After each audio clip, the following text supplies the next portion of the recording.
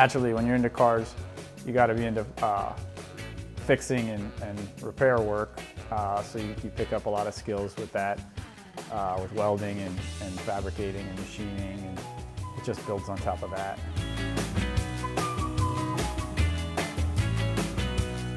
Initially, I wanted to, cross the lakes. I have a boat of some kind, and it just always seemed like a good idea to have a car that could go in the water. I couldn't afford to buy one, obviously, and there isn't actually that many around that you can buy that function, so you got to build it. So that's what I did.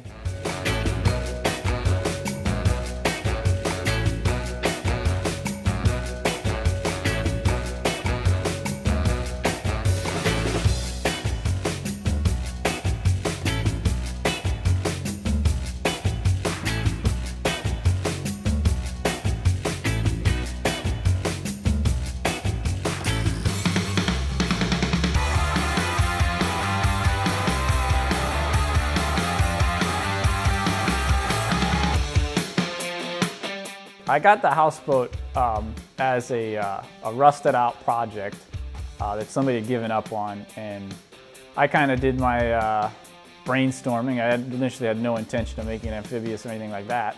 We came up with putting wheels on it and making it amphibious, and we sourced around for some parts, found this old sprayer, basically had everything we needed to put the conversion together.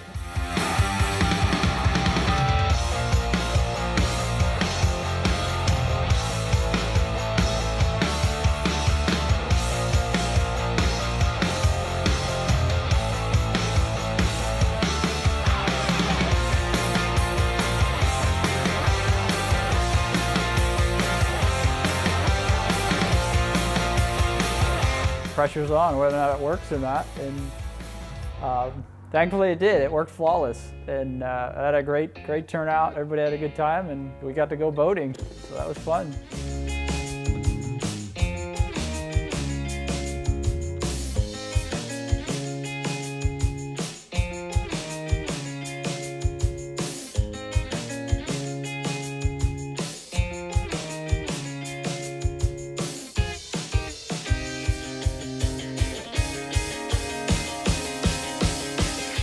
So the next amphibious vehicle I'm going to be building is it's going to be an all aluminum bodied vehicle. I'm basically just going to build it from scratch. It's going to be 3 wheels, hopefully super light, and hopefully super fast. That's the plan.